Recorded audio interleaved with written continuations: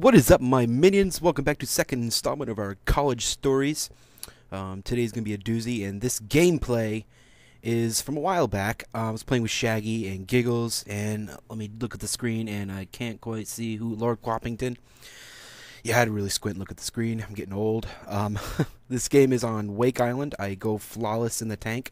The game ends about I would say 65 tickets, and I get out of the tank, or because it's going to blow up, and I'm a bitch and don't want to die. But enough about this gameplay. I'll probably chime in like I normally do because I watch my gameplay as I commentate. As this guy tries to James Bond onto my tank and RPG me, and nope, he gets direct impacted with a tank shell. Welcome to Buttfuckers. Get teabagged, you're mad. Moving on. Right after I moved in with Barry, we instantly clicked. Our alarm clocks got really annoying, so we devised a new method to wake ourselves up, and that was if our alarm clock went off for more than 1 minute, we were able to shoot each other with airsoft guns. Now, mind you, airsoft guns, the way you might think of one as, shooting little plastic pellets, little cock action, giggity, and you shoot the pellet. But no, the airsoft gun that we used was a CO2 compressed BB pellet, and I do believe that I still have one lodged in my knee, much near, not the same knee as the arrow to the knee, but literal arrow to the knee. But it hurt like a bitch, and we instantly got up, and there was laughter, and then we usually fell back asleep. But and let's not mention the parties. One time we had a party, and I went and spent about $150 buying black lights, glow-in-the-dark glue and glitter, and I don't know why Giggity just popped up on the screen. I'm dumb. Oh wait, this is like my third time doing a commentary over this because I couldn't really get it right the first couple of times. I'll just leave the Giggity in there. Fuck it. But yeah, I spent all that money on all that shit, and we had a huge party in my room. It's a dry campus, but my freshman year, they were all pretty cool, and as long as we kept it in our room and didn't spill out into the halls or whatever, they were pretty chill about it. So we got really fucked up and got crazy drunk and pretty much just did whatever we wanted to do. Like, I just remember waking up, and I woke up with this really pretty girl. We're really good friends now, but I don't remember what we did. She says we didn't do anything, but peeing in two different directions in the morning kind of was a little the hint that we, But it soon came to realize that after all our parties and all the girls that, came to our room to hang out with us, that they would end up eventually leaving shit behind. And we started a wall of shame. Now, the wall of shame was we would put everything on the back of our door that girls left behind.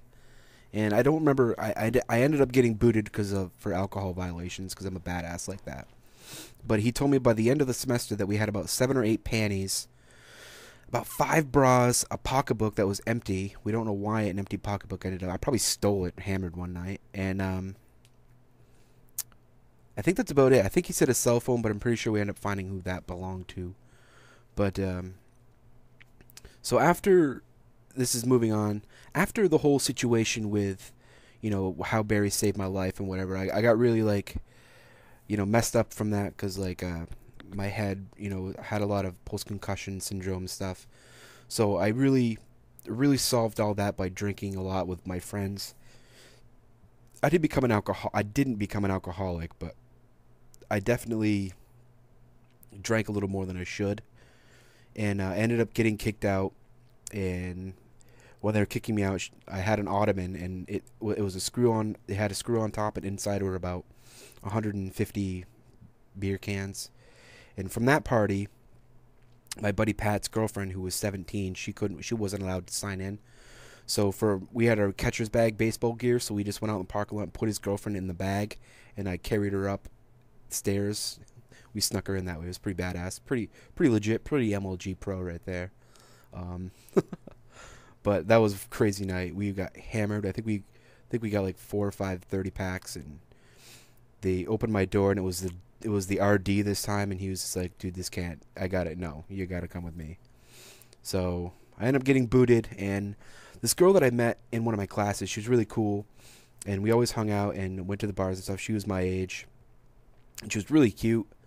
And we were like little makeout buddies. Like we would just make out after bars. If we were drunk, I'd stay over. We never did anything other than that.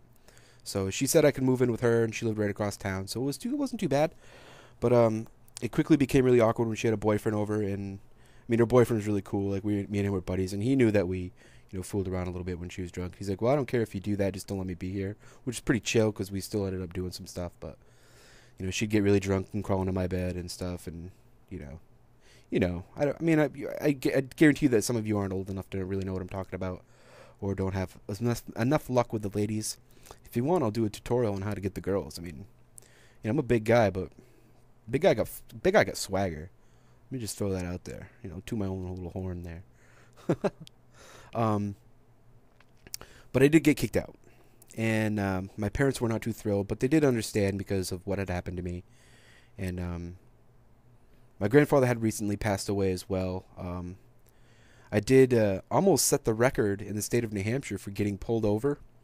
I got a phone call at 10:55 on October 27th of 2007 saying that my grandfather, who was pretty much like a father to me, was having a heart attack. And at the time, my car was a 2002 Subaru WRX STI with aftermarket everything. Let's just say that she galloped, and she galloped hard. I grabbed my laundry and ran out. I was hanging out with some friends and like, oh, what's going on? I gotta go. There's a flat stretch of road. It's about an hour and 45-minute drive back from home to school. And I saw a cop car, and he flashed his lights, and I flew by him. And he said, I stopped because, I was a criminal justice major, so I eventually stopped.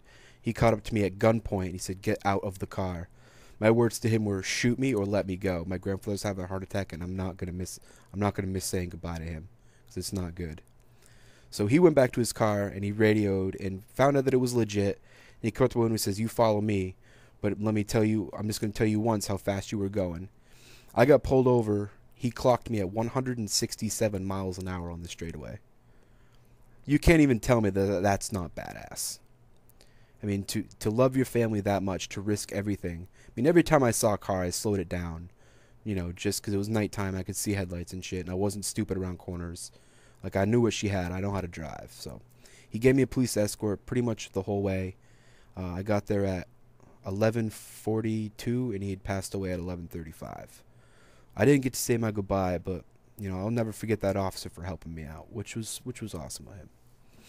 But so I was in a rough place, then getting beat up and sent in the hospital and having a concussion and slight brain injury and stuff. And now I have a speech impediment. You'll always hear me stutter and shit like that. It fucking sucks. Let me tell you what. I used to have a different sounding voice, and now I don't. So it's whatever. I can be your speech impediment commentator, your favorite one, your only one, probably the only speech impediment commentator out there. Wow, I just said that really well. But moving on. So I still ended up playing baseball, and my team was fucking terrible. Like, they were awful. I hadn't played in forever, and I got my at bats in and stuff, and I ended up being the first baseman and a pitcher, and I ended up hitting in like my fifth or sixth game. I hit our college's first ever home run, and after that I hit a grand slam in my next at bat, and then went on to bat about 390 with 3 home runs and about 17 RBIs. It was like a 10-game season. It's not a big college, trust me. It's like a JUCO type deal.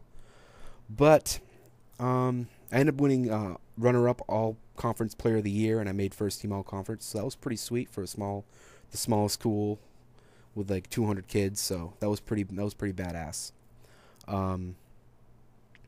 This commentary is actually running down. I've been rambling on pretty good. I think this one went well. It was a little different than the last one, a little more peppy. But next time I'll cover my sophomore year and new friends and a lot more exciting. And I think I have another trip. Nope, actually I'm going to cover the end of this year because I do end up moving out of that girl's house, moving with another even hotter girl. And then I'll jump right into sophomore year, and we'll go on from there. But I will let this play out in It's been great talking to you guys again. My name is Threads, and even though I'm in a tank, I still occasionally throw shit. Peace. I better get you another tank.